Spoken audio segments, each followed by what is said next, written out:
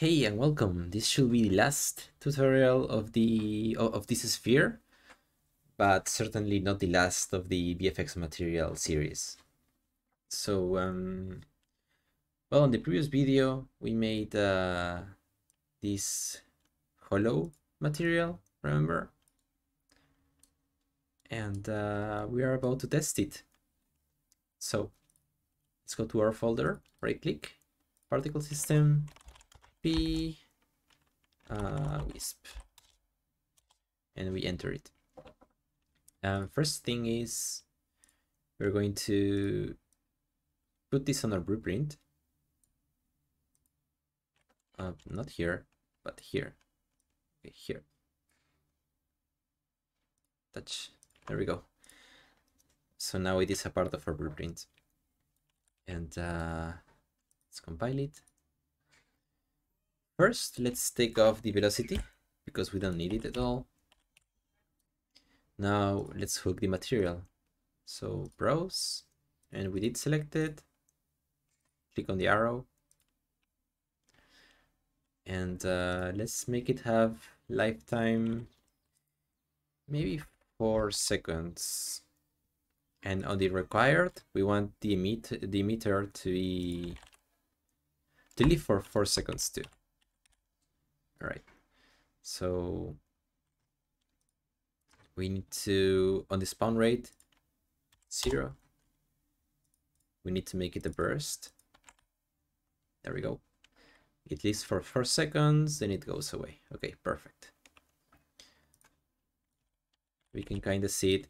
And this is what I was telling you before, right? If you, and this is right on the middle of the sphere. If you have something in the middle, and this is going to be big, it's going to overlap.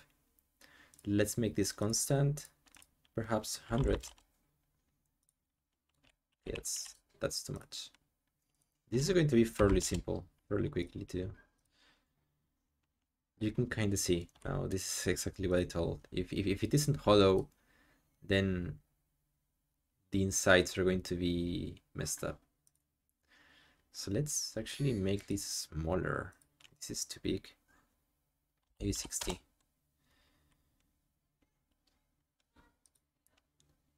This size looks about right, but we have some intersections in the middle. So we need to go back to the material and make this hole a little bit bigger. So radius maybe 3.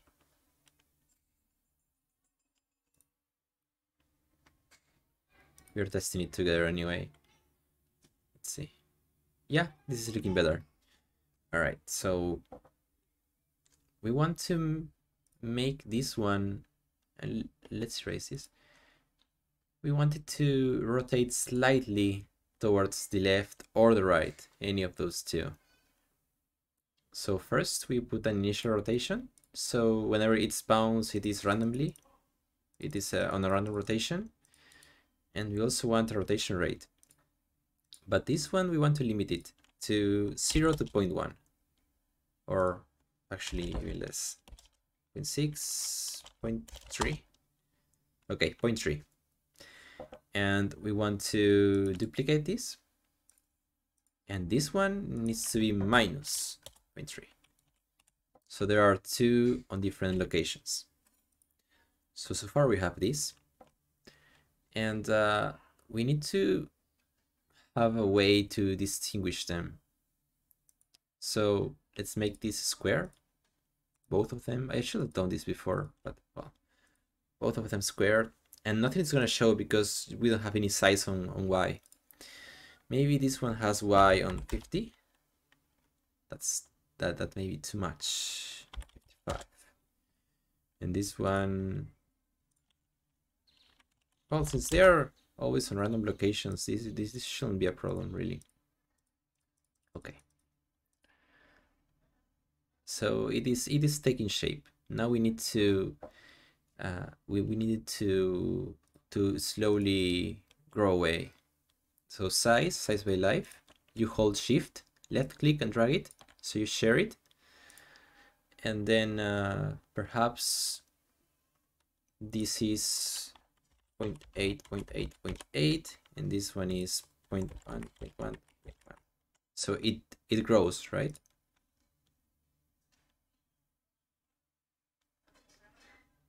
Hmm. It's dying too fast, I think.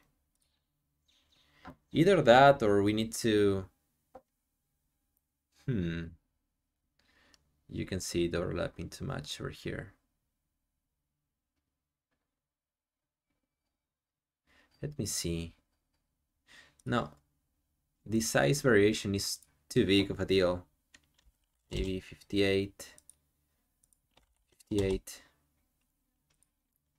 I don't want a huge variation. Yeah, this, I think this is fine. So we need to maybe 0.9, 0.9, 0.9, and perhaps 0.2. And since they are being shared, I only need to modify one, right? This is way too big. So maybe 1.4, 1.4, and 1.4. Okay, what I'm seeing right here is that we need some kind of... Well, first we need to modify the color. And then, let's see. So on one, it's going to be black, or it's going to fade out. And that is way smoother. But also I want this start not to just appear. So we click on the plus. Ah, it's not here. I control C on that one. So insert. Ah, perfect. We want this to be 0.1, and on 0 it is black. This way it spawns, it should spawn smoother. Let's see. Either that or we modify the opacity. Let's share the color too and erase this. Let's go down to the opacity, alpha over life, and let's do the same thing. So we add another one, and on 0.1 it is 1, but on 0 it is 0. Now you can see how it spawns. It is way more softer, way more organic. Okay, this isn't looking bad, but there is something missing for sure. There's something missing. And let me think. Maybe we need to... I don't like how when this expands, it remains a circle. So we need more black areas. Perhaps if we go back to the material, and of course we should have created a material instance for this. So we go back to the content browser, right click, material instance, and we enter. First of all, let's hook it here, instance and instance. And now let's modify it a little bit. So the colors are fine, of course. We need to modify this. Perhaps the powers are too strong. Let's see. Let's just test 5 and 5. See how that dissipates.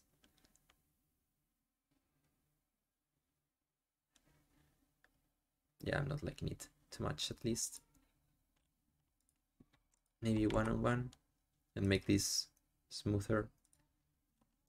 Okay, so power isn't helping us at all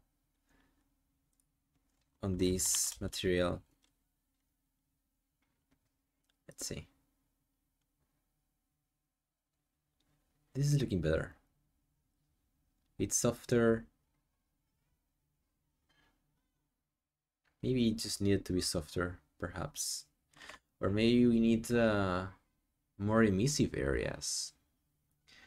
We are going to explore it together. But first, I think that we need one more emitter here. Duplicate it. But this one does not die. This one remains here. So we want the duration to be set to 0. And we want this kill on completed and deactivate. So this one is going to stay always. Let's see.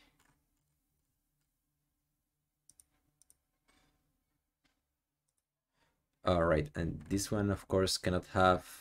So if your particle is living forever, at least on the cascade, you need it to be spawning color instantly. If you have 0, it's going to be stuck on 0. So on 0 it is white, and the alpha also, we erase this and make it so on 0 it is 1. And now you can see it, right? Before we had the alpha that on 0 is when it starts, 1 is when it ends. On 0 it is 0, so nothing spawns. And since it is eternal particle, it stays on 0. I hope that's clear. I think I made it too complex. So we have this one spinning around. Okay, size is not going to work because this particle has no lifetime. Okay, this is the one that spins forever. I want stronger highlights though. Let's think how we can make that happen. Let's just add them over here. Oh, okay. Let's add them, refresh. Let's make it have a different color because right now it's just mixing with everything. Let's make it, I don't think we'll be able to change it since we already have set colors. Okay, so there are some things that we need to correct. So first of all, let's go back to our material. We have this node that is telling you that a particle system is going to control the colors and the alpha of this material. But at the same time, you also have these colors, right? So there is some kind of malfunction between these three, and this should not happen. If you're not planning to put this on a particle system, it's fine that you don't have this particle color and that you remain with this. For example, you have your blueprint here. This wisp, right? Or this core, you're not putting them on a particle system, so it is fine if you only have colors. But this particle system wisp, it really needs this particle color emitter. So we need to erase this. And since this is multiplying nothing, just hook it directly and erase it. All right, and click on apply. Now we go back to, and you see that it is white and it is very soft because we don't have any color anymore. Now you can put it on any color that you want though. So we need something flashy, right? 5, 15, maybe 15. And yeah, so it is way too faint. We'll need to crank up the numbers by a lot. But first, this one. So on 0, let's do this again. 15 in red. This one never changes. Nope, it never does. But we need something more red. How faint it is. Perhaps we want something with more power. So if we want something with more power, we can just put 2 here. 10. that's not nice. So 2. Okay, that's looking nice. Now let's work on the other ones. So we unpreview this one. For this other 2, again, I feel like we are lacking the white area, so I want to see what's going on between these 2 materials. What is happening that is not allowing us to control this? So let's try just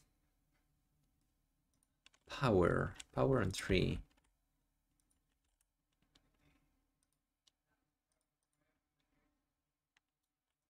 Okay, let's make it have a deeper color.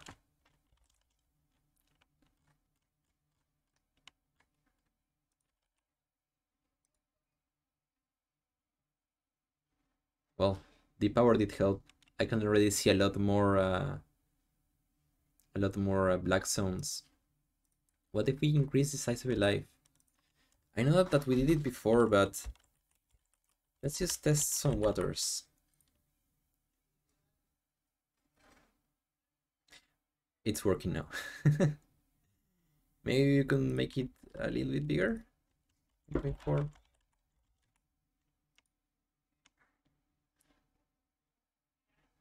This is amazing. Okay, it's working really well. So let's restart it.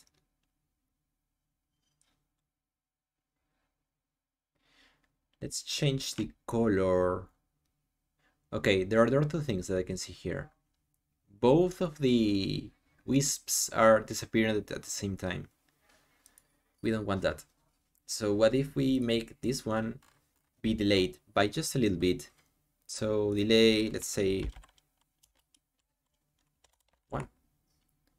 Let's see how that goes. That is way smoother. Now I think they overlap perfectly. This is really nice. This is nice. Now perhaps we just need to change the color. What if we make this a little bit more orange? So we can tell the difference.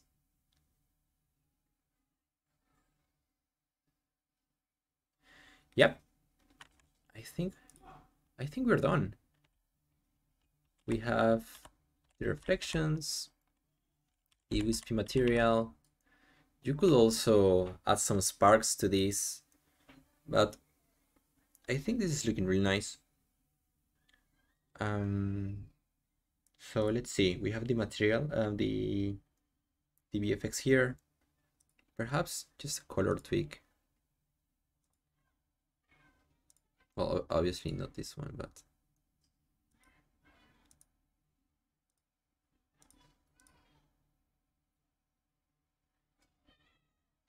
I like this one. Okay. Let me see. We cannot modify anything else on the hollow. Everything is flowing nicely. I think this is it, guys. I hope that you enjoyed it, that you learned. Although there are many things that you can learn from these notes, but I hope that this is useful to you, and maybe you can use it on your projects. I don't know. But at any rate, I'll see you in the next tutorial.